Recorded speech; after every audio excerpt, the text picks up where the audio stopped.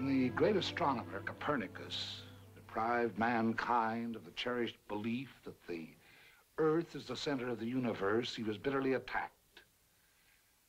When Darwin placed man properly on the ladder of evolution, he too was attacked. For man does not easily accept the truths that assail his vanity. Dr. Sigmund Frojd, in our day, is still being attacked because he destroyed another of man's cherished illusions, the illusion that man is the master of his words and actions. Freud proved that each one of us has another mind that functions in darkest secrecy and requires our blind obedience, the unconscious. The motion picture Freud tells how, in making these discoveries, he descended into a region almost as dark as hell itself, and how he let in the light.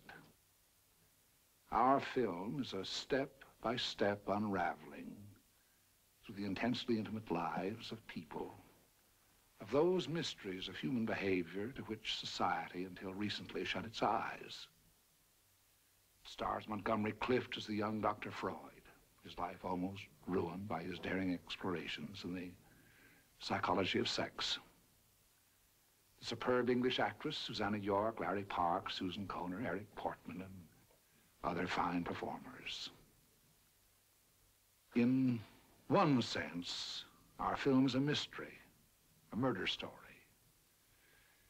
It is demonstrated by the people in the picture in a dramatic way.